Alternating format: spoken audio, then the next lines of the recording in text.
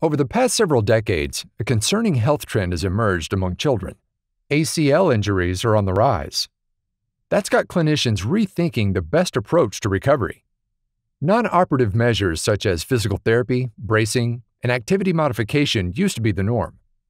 Now, given the concerning statistics, many believe surgical reconstruction could actually be the more conservative approach long-term. New findings reported in the July issue of the American Journal of Sports Medicine appear to support that view. They suggest that ACL reconstruction through an iliotibial band technique can restore kinetic and kinematic function in the growing knee and maintain it well into adulthood. The authors of the study tested the knees of 38 individuals who underwent iliotibial band ACL reconstruction as skeletally immature children.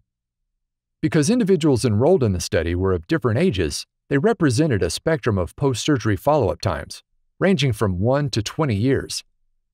Individuals were assessed by 3D motion analysis as they performed two forms of exercise, a drop vertical jump and a single limb vertical hop.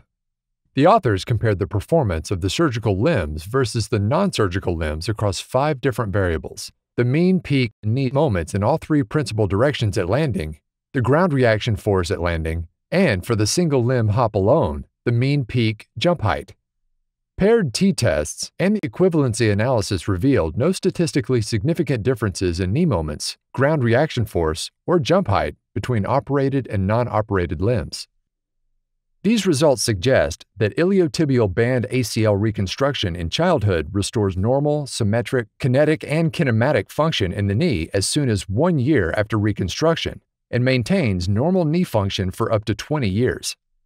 The findings also appear to address the criticism that the non-anatomic features of this form of ACL surgery might compromise functional outcomes.